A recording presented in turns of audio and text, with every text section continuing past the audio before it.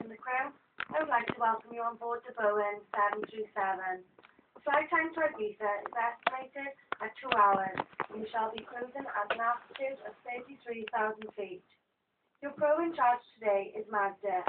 May we remind you once again of our mobile phone and electrical equipment policy. Would you please ensure that these items are switched off? If your mobile phone has a flight safe mode, would you please select this now? The cabin crew are here for your safety, and we will demonstrate the safety aspects of the Boeing 737.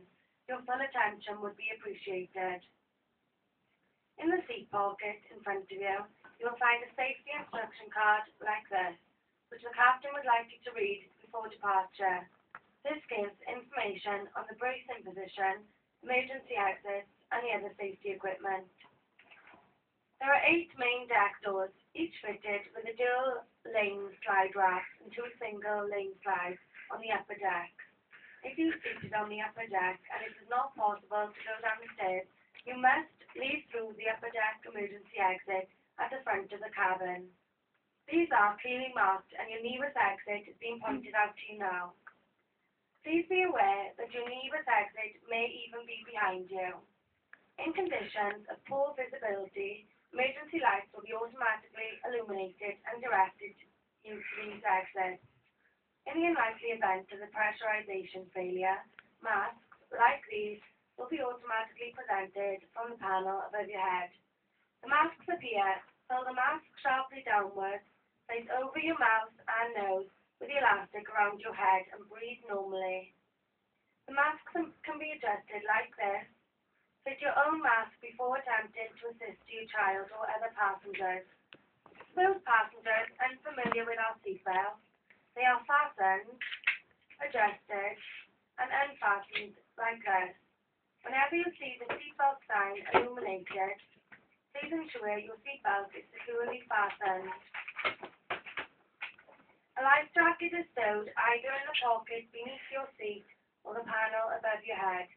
Should the life jacket be required, please remove the jacket from its case and put it on as a member of staff is showing you now. Place it over your head, take these tapes to the back, cross, bring to the front, and tie in a double knot on the left-hand side of your body. To inflate the jacket, pull down sharply on the red toggle. This should not be done until you are outside the aircraft, as it would obstruct your exit. Should it fail to inflate or need topping up, this can be done by blowing into the tube.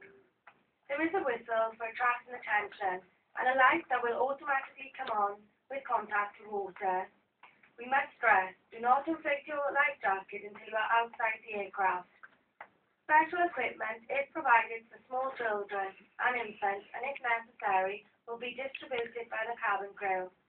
Ladies and gentlemen, would you please ensure that your seatbelt is securely fastened, your seatbelt is in the fully upright position, your tray table is stowed, and the centre armrest is down. Any luggage on the floor must be placed well under the seat in front of you or in the overhead lockers. Thank you for your attention, ladies and gentlemen, and on behalf of Captain Jack and the crew, I would like to take this opportunity to wish you a pleasant flight.